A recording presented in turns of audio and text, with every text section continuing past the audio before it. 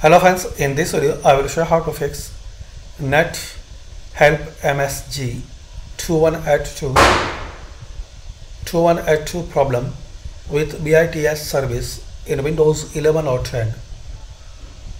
So click on Start, search here CMD, right click on command prompt, run as administrator. It will ask permissions, so click on yes. Now type here command line sfc /scan now. Then press enter. Now complete this scanning. Now guys, once this complete up to 100%, right click on it, edit and paste this command line.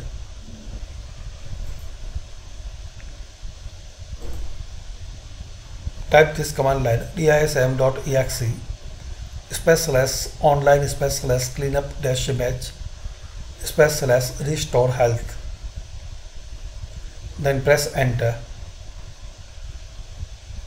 And once this complete, close it. Then click on start. Type here services. This is the third method. Now in this list guys, you have to find out this one, background intelligent transfer service. Right click on it, then properties. Firstly stop, then start.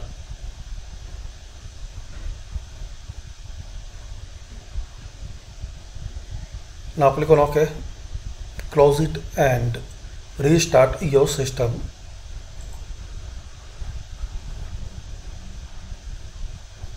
So this way you can fix and resolve Net Help MSG 2182 problem with BITS service in Windows 11 or 10. Thanks for watching.